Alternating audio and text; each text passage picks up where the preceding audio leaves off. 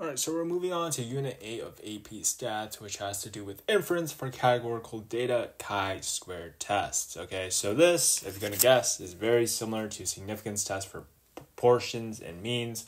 I mean, the rest of AP Stats is pretty similar, so if you get one down, you can pretty much get the others down too. But there are some nuances you have to know with chi-squared.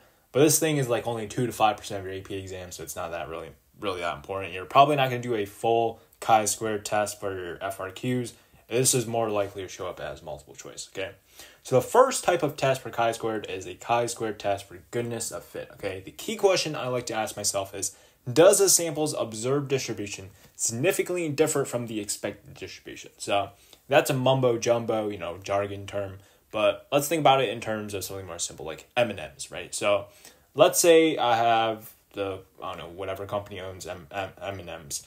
They claim that it's like 10% red M&Ms, 13% brown M&Ms, etc., right? So then I order a bunch of M&Ms and then I, open them up and then I check the distributions, right? I count them up, right? I'm trying to see if my sample, the percentage of X color of M&Ms, matches with what the company claims, right? So that is an example of where you would use chi-squared test for goodness of fit, okay? Now, something that actually differs between, differs between chi-squared tests and the significance test for, say, proportions or means is you actually don't have a parameter of interest and you also do not have a sample statistic, okay? Instead, we're going to jump straight into the hypotheses, your null and your alternative hypothesis, then your assumptions and conditions, so a random sample, the 10% condition, your large counts, except now, instead of it being above 10, it has to be equal to or above 5. I don't know why that is. I mean, whoever created the AP Stats curriculum or whoever invented statistics, you can ask them. Name of the statistics is chi-squared test for goodness of fit. Your test statistic, I guess something cool you can know about this is that a higher test statistic means a higher discrepancy from the expected distribution, which makes sense, right? Because it is your observed value minus your expected count over your expected count. It's like squared and stuff. So if your observed value, if this value, I should not have drawn that arrow. If this one is very high, right? So that means like I'm expecting a value of like 10, but I get like 1,000, then my difference will be super large. That gets squared. And so a higher test statistic means there's higher discrepancy. And, if I'm talking about in terms of like M&Ms, then the M&Ms people, they're probably not telling the truth, right? There's a huge discrepancy. Now we're talking back to degrees of freedom. So instead of our sample size minus 1, very simple now, it's just the number of categories we have minus 1. So in terms of M&Ms, it's like each color of M&Ms, right? If I have 7 colors of M&Ms, then it'd be 7 minus 1. Degrees of freedom is 6.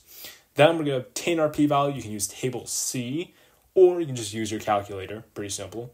Then you're going to make a decision, are you going to reject or fail to reject HO? And then you're going to conclude in context. Remember, when you're concluding in context, you want to refer back to HA and say HA explicitly in context. Our next test is a chi-squared test for homogeneity. It's kind of hard to say. I always said it as homogeny, but that's not the same thing. And then our next one is a chi-squared test for association or independence. So you'll notice that this is pretty short, and that's because between these two, there's only like 2 differences, okay? So the difference is how you identify them, the name, and your null hypothesis and stuff. So let's start off with the chi-squared test for homogeny or homogeneity, whatever. The key question here is, do 2 or more populations share the same distribution for a single categorical variable? Okay, so this is very important. You have one variable of interest, all right? So how you're going to identify this is you're going to have 2 or more samples with only one variable. Okay, if I haven't made this more clear, it's one variable of interest. So for your hypotheses, your null is going to be there is no difference within that one variable between your 2 or more groups. Your alternative is there is a difference in that one variable between all your groups. The name is chi-squared test, blah, blah, blah. And so now we need to dive into the other things, okay? Because everything else is pretty much the same between these 2 tests, okay? So now, like before, we're going to go into our assumptions and conditions, right? You got to have your random sample and selection and assignment, your 10% condition, your large counts equal to or greater than 5, and then this is a little different for your degrees of freedom. it is now the number of rows you have minus 1 times the number of columns you have minus 1, okay? This is because you have a two-way table, right? And then when you're dealing with that, that changes your degrees of freedom. And then your expected counts formula also changes. Now you can plug this into your calculator and do like matrices to get it done, or you can just use this formula. You can pick either way. There's really no like better way to do it in this case, which is your row total times your column total, all divided by your table total, okay? Your test statistic is the same as your goodness of fit.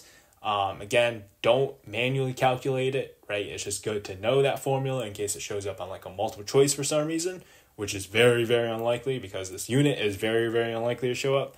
But just in case, just recognize it for those multiple choice questions.